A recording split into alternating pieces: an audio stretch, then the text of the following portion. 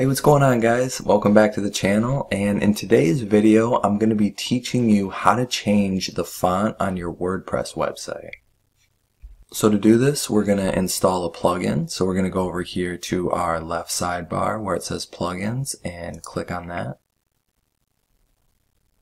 Then we're going to come over here up at the top and click on add new. And then in this search plugins box, we're going to type in Easy Google Fonts. And then right here is the plugin we want, Easy Google Fonts. So then we're going to click on Install Now. And then after that, click on Activate.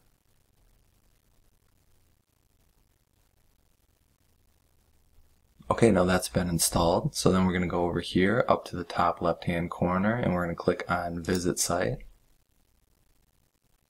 Then after that, we're going to come up here to Customize up at the top.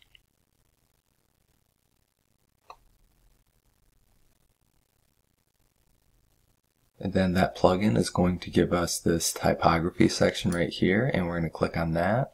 Then click on Default Typography. And so right here is where you're going to be able to change your font. So if you want to change the font for your paragraphs, you would go right here. So I'm just going to click on this post right here. And then scroll down. And now if we go over here to paragraphs, and then scroll down a little bit and click right here where it says font family. And then you can scroll through here and there's a ton of different fonts right there and you can choose any of them. And so like I'll just randomly click this one and you'll notice this will change. So you can see right there that changes that. If you don't want it, you can just click on that X.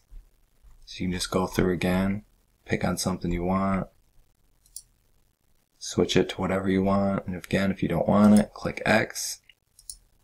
That's how you change that.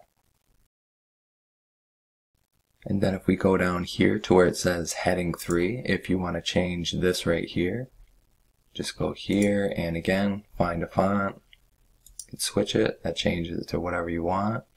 Close this, and if we wanted to change this up here, go to heading 2. These might be different for your website. You guys can just kind of play around with these and check which one changes whichever one.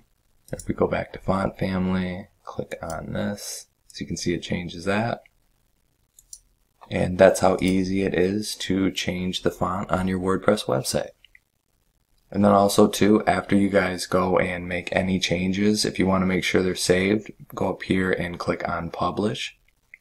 Or if you made some changes and you don't want them to be saved, all you would do is click on this X right here. Then it says the changes you made will be lost if you navigate away. Just click on OK and then nothing will be changed. Alright guys, so that's it for this video and I hope you enjoyed it. Make sure you hit the like and subscribe button if you did. And then don't forget to check out all my other WordPress videos. I have a ton of tutorials, everything you need to know about WordPress and creating a WordPress website. I'll leave some links down below in this video in the description you guys can check out. So until next time, I will catch you guys in the next video.